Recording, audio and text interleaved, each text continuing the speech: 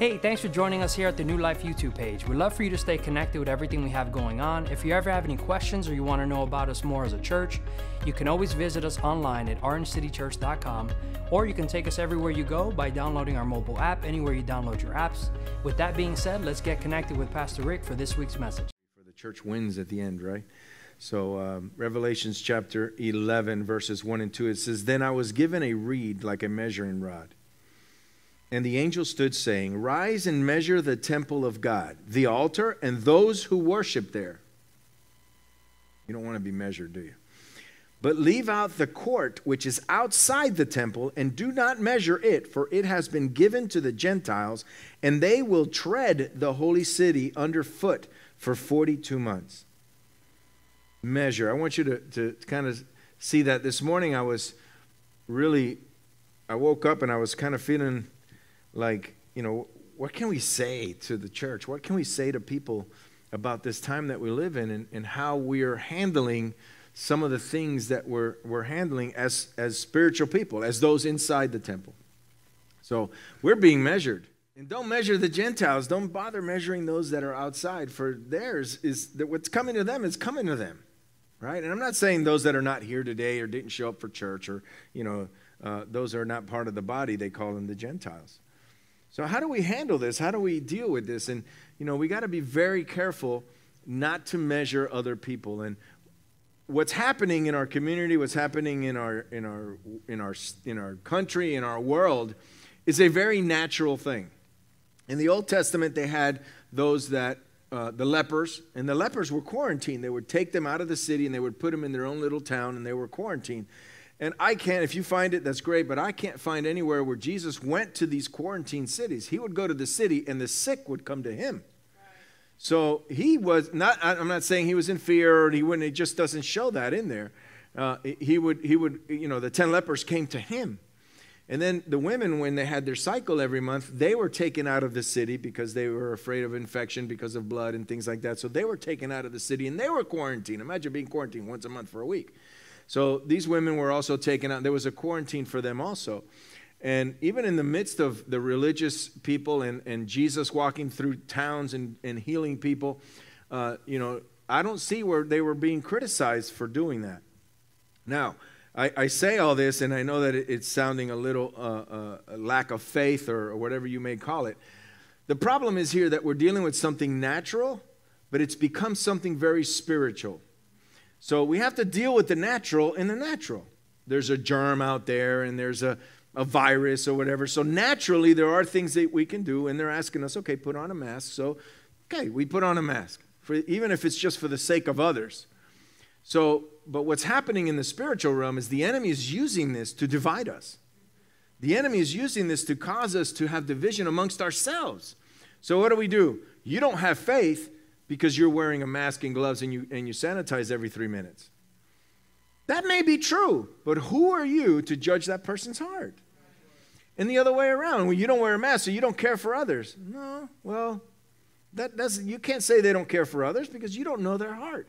And what's happening is, instead of loving each other and respecting each other for where we're at, wherever that is, we are criticizing each other, and we claim to be in a better place than others. And you may very well be. Your faith may be at a higher place than others, but that does not give you the right to be critical of that person. So how do we handle this? How do we keep from measuring each other and allowing the enemy to continue to come in and cause us to be separated and to be against each other, especially in the church? We're the worshipers. We're known by our love for Jesus and for each other. And if we're going to criticize each other, come on. Whatever side of that rope, that line you're on is fine. I'm not going to tell you more or less where I'm at because I don't want to influence you, but, I do whatever is needed. Now, the city, there's ordinances and mandates and things like that, and, I've run into people where it's like, I'm not doing that, they're taking away my freedom. Well, just wear the mask. This will be over soon. Why are you going to spend the night in jail for not wearing a mask? To me, that's the simplicity of it all, but there is a mandate in Orange City. Now, DeLand did it first, and then Orange City did it, that you have to wear a mask when you're out in public. So our elder Barb contacted me about it, and if She keeps stepping into it, but if you know, when you ask me something, I usually ask you to do it. So I asked her, hey, could you look into it? And she did. She read it, and then she called the city of Orange City and said that they told them that the church itself, the religious place of worship, is exempt from wearing the mask if they're at least 6 feet apart. So just because you're exempt doesn't mean you don't have to wear it if you feel more comfortable wearing it. The 9 o'clock service, we're asking, most everybody's wearing it, and there's a lot less people, and people feel more comfortable coming to that. So I want to read, how do we handle this division? How do we handle this spiritual? Because there's a natural thing going on, and we all know that's happening. We can't deny that. It's actually happening, but there's a spiritual thing going on, and I want to quench this morning. In Philippians chapter 2. Therefore, if there's any consolation in Christ, if any comfort in love, if any fellowship of the Spirit, if any affection and mercy, fulfill my joy by being like-minded, having the same love. That's what like-minded means. It doesn't mean that we're all going to think the same way about all things. We're not all going to be those who wear masks. We're not all going to be those that don't wear masks. We're not all going to be like that. We're different people. We don't all dress the same. We don't all look the same. We don't all think the same. We don't, right? But what he's saying, what is this like-mindedness, is that we would having the same love, being of one accord, of one mind. Having the same love and being of one accord. Not discord, right? We need to start loving each other more. Let nothing be done through selfish ambition. It's easy to judge others when you want to be selfish, or conceit. But in lowliness of mind, let each esteem others better than himself, even those that you think that you're better than.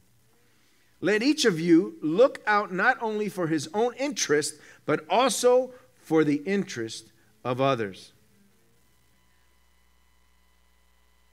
I didn't read it in the first service. I'm going to read it 5, 6, and 7 real quick. Let this mind be in you, which was also in Christ Jesus. Listen, this is what he did. Who, being in the form of God, did not consider it robbery to be equal with God, but what did he do? Made himself of no reputation, taking the form of a servant and coming in the likeness of men. This was God, and he humbled himself and came before us. Why? Because that was the way, that the spirituality of this was, that was the way how he was going to unite us. If he came down as God and said, I'm God, repent, or I'm going to crush all of you, that wouldn't bring unity. We would start, who's he going to? I think he's going to crush you. Because not me. I'm a good person. I love God. I give my tithes and offerings. I go to church every Sunday. He's not talking to me.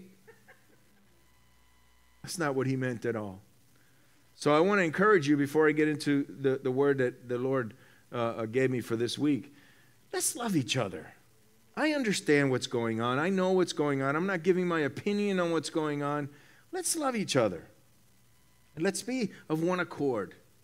And let's not criticize each other for whatever choice we make in the midst of what's happening. It is a natural thing. Is there scientific proof that naturally a mask helps keep? Yes. Okay. So if you're more comfortable wearing it, wear it. I will say this. When I go out, I've always, even before all this happened, I hated grabbing a shopping cart. Even before all of this, and I'm not a germ freak or germaphobe or lack of faith. I kept thinking, man, I wonder how many people touch this, how many babies lick this, how many, I'm just wondering how many, did a homeless person use this cart? They don't wash their hands, they can't. And I thought all these things, and now it's like, now they have all these things to wipe, so I wipe it down. Does that mean I'm in lack of faith? No, it's an opportunity to wipe down the cart that I was always uncomfortable using anyway. And you wear a mask when you go out to Walmart, right? It'll keep you in hiding. People won't know you're at Walmart. Praise the Lord. So we're going to get into this word. You guys okay? That was a little family talk. I just wanted to kind of unite us a little bit, because this is really, the enemy's having a heyday with this thing. And he really shouldn't. We really should love each other. So today's word is heart habits. Heart habits. Your habits determine the condition of your heart, and your words reveal that condition. For out of the abundance of the heart, the mouth speaks, right? Your habits determine the condition of your heart. Whatever you do in a habitual way every day, whatever you watch, whatever you read, those habits, those things that you do on a daily basis, they determine the condition of your heart. That's why it says read the word every day, morning, noon, and night. What is that? That's a habit that you create because it determines the condition of your heart. And then whatever you reveal in what you're saying, whatever you say reveals what's in your heart. See, we've picked up some habits this year, and it has affected our heart.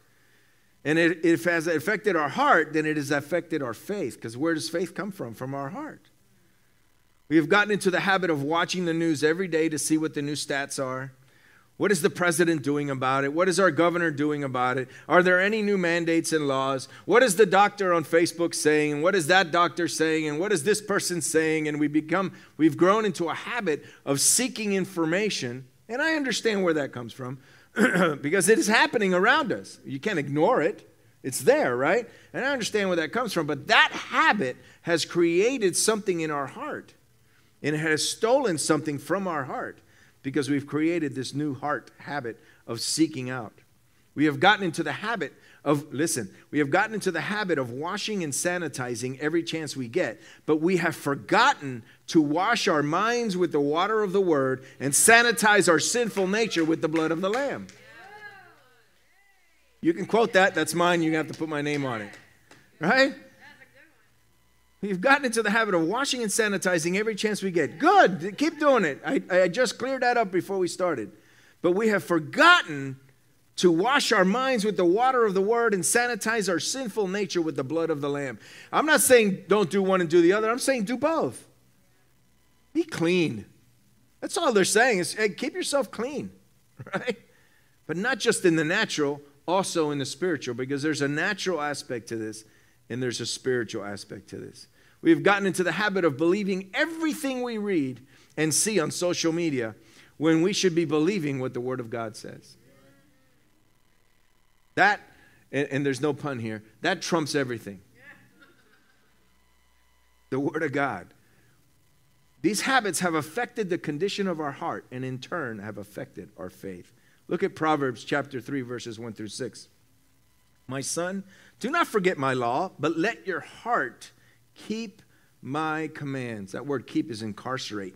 Let your heart incarcerate the commands of God, the word of God. For length of days and long life and peace they will add unto you. Let not mercy and truth forsake you. Bind them around your neck. Write them on the tablet of your what?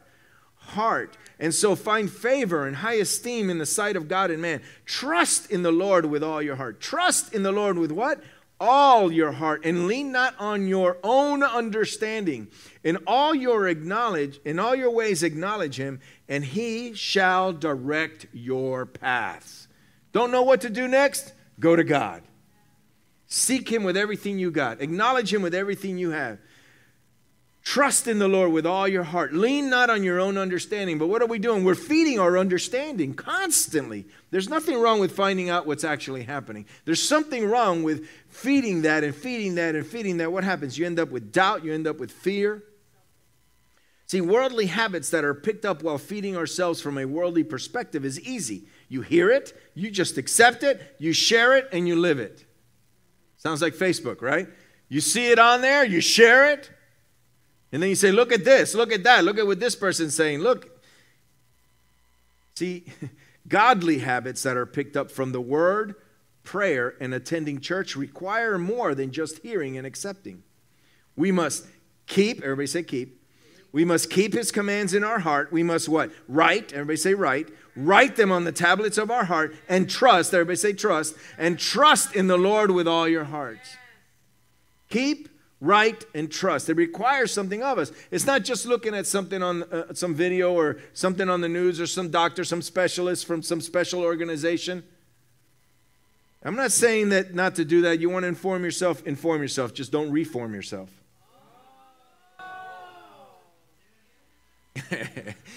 I'm not saying you shouldn't inform yourself. You should inform yourself, but don't reform yourself. And that's what happens when we receive all this stuff. It reforms our heart. The problem is God does not have all your heart because our new habits have given room to the world and the enemy. God does not want a roommate in your heart. God has given all of him for all of us. Come on. Is that just? I think it's fair. He gave his all. And all he's asking, hey, just give me your all. And he's not asking us to give us his all, our all, so that he can take it from us. We give him his all, and he takes that and makes us better, and makes us more blessed, and makes us children of God. That's what he does with our all. He doesn't take it from us, right? Sometimes we say, oh, Christians, they don't drink, they don't smoke, they don't do this, they don't do that. They're so square, they're so boring. Christianity is not boring. And I can tell you something else. Christianity is not easy. Oh, that's so easy. No, it's not easy, but it's worth it. It is definitely worth it. Romans 10:10 says, for with the heart one believes unto righteousness, and with the mouth confession is made unto salvation. Look at Mark 11:23 in the Amplified. Truly I tell you, whoever says to this mountain, be lifted up and thrown into the sea, and does not doubt at all in his heart, but believes that what he says will take place, it will be done for him. See, faith and unwavering belief or trust comes from the heart. But according to Mark 11:23, so does doubt. So how can you have a heart full of faith and still have doubt come out of there? You're feeding the wrong thing. You have given space. We need to reset our hearts. See, what habits are you feeding in your heart? In order not to doubt at all in our hearts, we must not allow doubt to get in our hearts. See, these new habits we've picked up on have given a free pass for doubt to enter our hearts. We've opened the door. Now, I'm going to say it again. You want to inform yourself, inform yourself. That's okay. You want to look at this and look at the other? Man, but if you compare it and you put it to the Word of God, put it next to the Word of God, these habits we've picked up on have given a free pass. So it's time to reset our hearts. And I'm going to explain that word reset in just a moment. We're going to do this out of Psalms 119. We're going to start in verse 112. It says, I have inclined my heart to perform your statutes forever to the very end. And this word incline means to turn, to cause to yield, to change direction, or to reset. To reset. I have reset my heart to perform your statutes forever. We need a heart reset. We need to reset our hearts to perform his statutes. And statutes is basically the word prescription, like when you get a prescription of a medicine. Pre is before, inscription is written. That's all that means. So prescription, written before. So we follow what was written before in his word. Psalms 119 gives us 3 habits to reset our hearts. You ready? Number 1, learn to hate. Huh? We're not supposed to hate.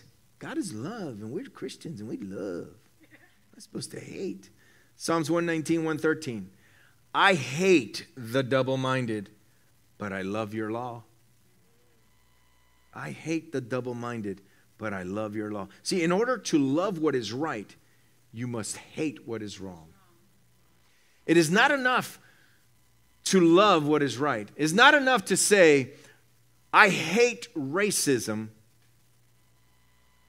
but. See, when you can't have a but in there. I hate racism, therefore I love my brother, no matter what color they are. Because I hate this. I love my wife, therefore I hate adultery and pornography and the lazy eye. Because I love her. Now, I don't do that because I love her. That's awesome. But man, what a double punch. I don't do that because I love her and because I hate this. Because I hate sin. Because I hate this part of doing this. We have to learn to love his law. Look at Hebrews 1:9. It says, you have loved righteousness and hated wickedness. Therefore, God, your God, has set you above your companions by anointing you with the oil of joy. Why? Because I hated wickedness and I loved righteousness. It's not enough to love what is good. You have to hate what is evil.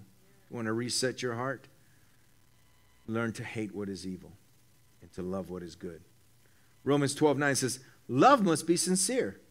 Hate what is evil. Cling to what is good. Hating double-mindedness means no buts. Right? No, you can't say I hate this but. I hate racism, but. No. In order to reset your heart, you must hate where you are and love where you're going. You have to hate the sin that's currently in your life and love what it's going to be like when it's gone. You have to hate where you're at enough to say, I need change, Lord. Search me, O God, as David did. Search me, O God. And if you find any iniquity in me, cleanse me. I love you so much, I want this change. Look in my heart. Take all that nastiness out of there. Reset my heart, Lord. Because I love you, I hate the things of the world. Because I love you, I hate sin. Because I love you, I hate anything that makes me depart from you, that separates me from you. Number 2, you have to know where to hide. Hide? We're Christians. Right? I got the sword of the Spirit. I go on the offense. I don't hide. Psalm 119, 114. You are my hiding place and my shield. I hope in your word. See, this hiding place means covering, shelter, or secret place. Know where to seek cover and shelter. To say that an attack is not coming is setting yourself up for disappointment. You know, the armor of God says that we have the shield of faith that quenches every fiery dart of the enemy. What do you do with a shield? You hide behind it. Now, you also have a sword, but there's a time for everything. There's a time where you need to cover yourself, and there's a time where you need to hide. We need to set our hearts to run to God and His shield when the attack comes. When fear hits you, you better seek cover and shelter from the Most High God. In Psalms 91, it speaks of this, verses 1 through 6. It says, whoever dwells in the shelter of the Most High will rest in the shadow of the Almighty. Wow, that scripture alone, we could just preach that. Whoever dwells in the lives all the time, not visits, but dwells. Whoever dwells in the shelter of the Most High will rest in the shadow of the Almighty. I want rest. You want rest? I will say of the Lord, He is my refuge and my fortress, my God in whom I trust. Surely He will save you from the fowler snare and from the deadly pestilence. See, I don't only go there for shelter and to hide. I go there because He covers me and He protects me against the enemy. He's not just a place I hide and hope the enemy doesn't find me. He's a place that I go to and He covers me. And while He's covering me, He protects me. Listen to this. He will cover you with His feathers, and under His wings you will find refuge. His faithfulness will be your shield and rampart. You will not fear the terror of night, nor the arrow that flies by day, nor the pestilence or sickness or disease that stalks in the darkness, nor the plague that destroys at midday. See, our hearts have picked up some habits that cause us to run to our own dark corners in our hearts to hide. We're hiding in the wrong place. We're hiding in the wrong place. We hide behind our masks. Wear the mask. Some of you are wearing masks this morning. Some of you are wearing a mask at home, whatever. Wear the mask. I'm not criticizing you for doing that. There is proof in the natural that it protects you and protects others. Why wouldn't you do that? This is not the new norm. So don't get used to it, right? God will have His victory. This too shall pass. Look at history. They've all passed. Tell me something that was around 100 years ago that's still around today. No, it's all new, right? It's not new to us. It's new, to those that don't know. The enemy keeps trying and trying and trying. Where do we hide? We hide behind blame. So we don't have to face what is our own responsibility. Blame will shield you from the inconvenience of change.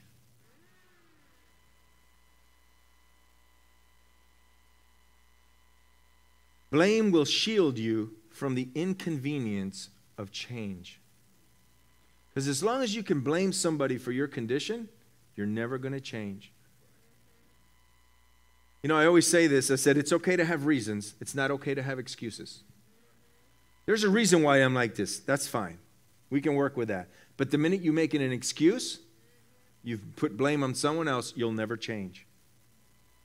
Reasons are one thing, The reason I'm like this is because of the way I was brought up. The reason I'm like this is because of what my dad did to me or my mom or my uncle. The reason, that's all that's all fine and dandy. There's reasons there. Things have been done to us. Darkness has been put into our lives. We have been hurt. Our heart has been broken. Yes, all these things, I'm not denying these things. Those are reasons. But if you use them as excuses, you'll stay right where you're at. And you'll use your excuses as a shield, and you'll run and hide behind them. And you'll never change. Blame, excuse, we run and hide. We hide behind material things. That's a big one in our country. The way we dress and what we drive, we give the appearance of success, but we're really falling apart inside. Somebody said, if I just had money, everything would be fine. Go visit with people who have money. Some are fine. Some are miserable.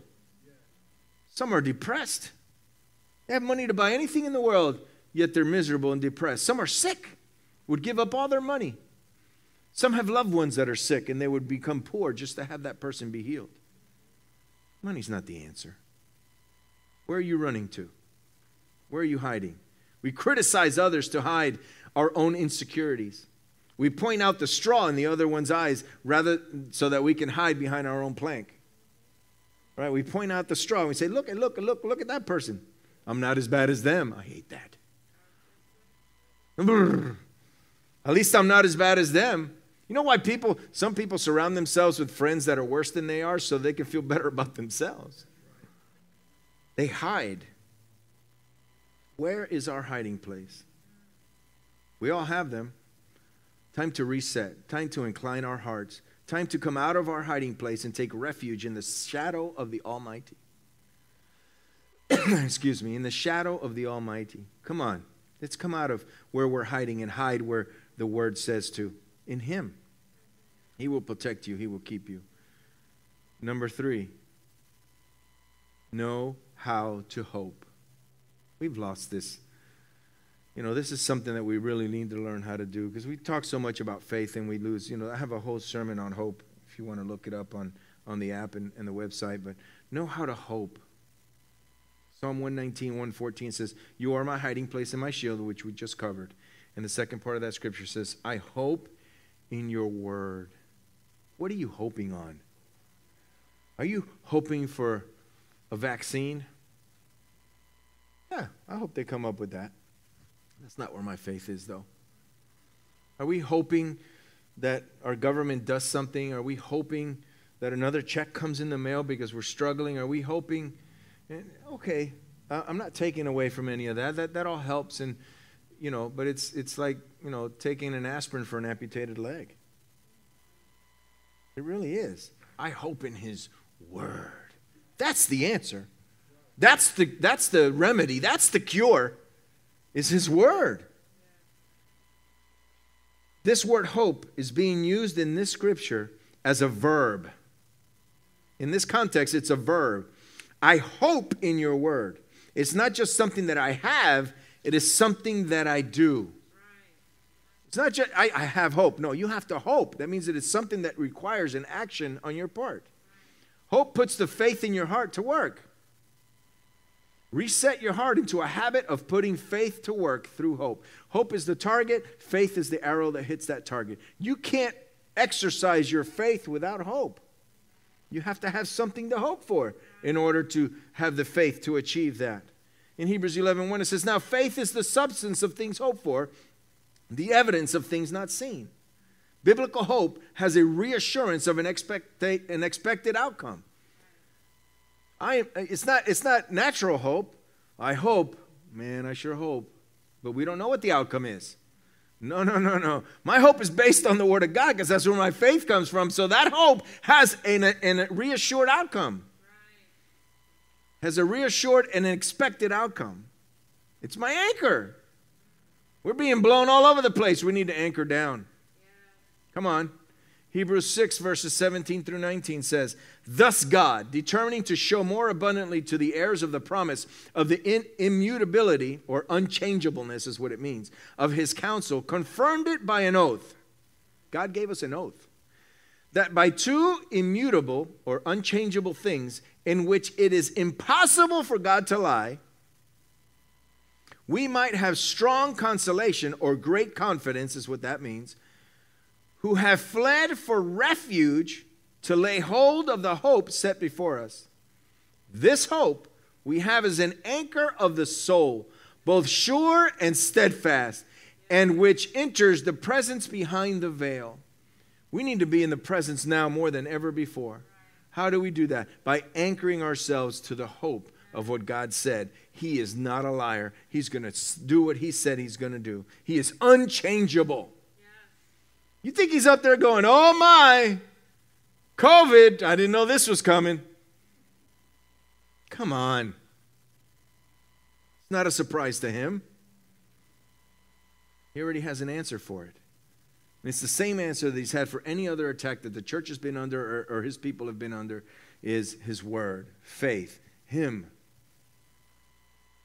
You reset your heart habits by using the anchor of hope. God made some promises, and we believe that he keeps his promises, but we have picked up some habits that have caused us to waver and be pushed around by the media and by social media and everything else, by the media, the world. Even our friends and family have caused us to waver. But today, we reset our hearts to hope again, which will anchor us to his promises. Listen, again, I'm not denying these things. I'm not saying that we go head on and let people spit on us, and go to somebody who has COVID. Come on, give it to me. No, that's just foolishness. You're just tempting God. But we live in this world, and we're out there. We need to reset our hearts. Come on, let's remove that fear and that doubt out of there. Do we still do the certain things in the natural that we should? Yeah, sure, that's wisdom. But don't do them.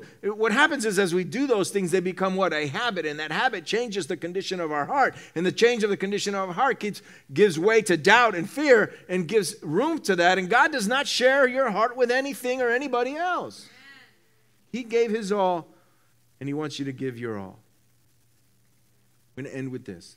Jeremiah 29:11. I'm going to read it in the New American Standard Bible, and then I'm going to read it in the Message. I love it in the Message. For I know the plans that I have for you, declares the Lord. Plans for welfare and not for calamity, to give you a future and a hope. This is God speaking to us through the prophet. He says, listen, I have a future and a hope for you. I don't have trouble coming your way. I didn't have that. That wasn't my plan, and it still isn't my plan. Listen to it in the Message. Jeremiah 29:11. I know what I'm doing. Yes, Lord. I have it all planned out. Plans to take care of you, not abandon you. Plans to give you the future that you hope for. We're not living the future right now. We're living the present. And in the present, things don't look so good. Things are kind of messed up, and I don't like the way things are going. Yeah, but there's a future, and he's planned it all out. And in that future, there's good things. He knows what he's doing. I love that. I know what I'm doing. Can you imagine God in the middle of the night? You're like, oh, God, help me, Lord. I don't want to go outside. I know what I'm doing. Yes, Lord. That would be my answer. Yes, Lord. I am so sorry. Forgive me. Help me reset my heart. To be a heart of faith. To be a heart that believes that you are my refuge. That's where I'm going to hide. And I'm going to reset my heart because I hate sin. And I hate the things of this world because I love you. I hate wickedness. I hate double-mindedness. It says hate double-mindedness. Don't be double-minded. There's a scripture that actually translates double-mindedness as witchcraft. Being double-minded is witchcraft.